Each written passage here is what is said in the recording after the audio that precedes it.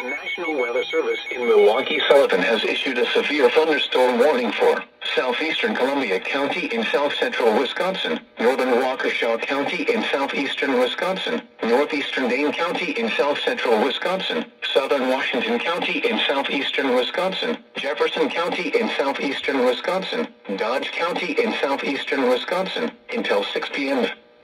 At 5:20 p.m., severe thunderstorms were located along a line extending from 6 miles southeast of Waupun to near DeForest, moving southeast at 50 miles an hour.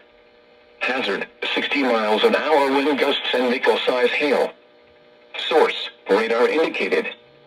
Impact, expects damage to roofs, siding, and trees.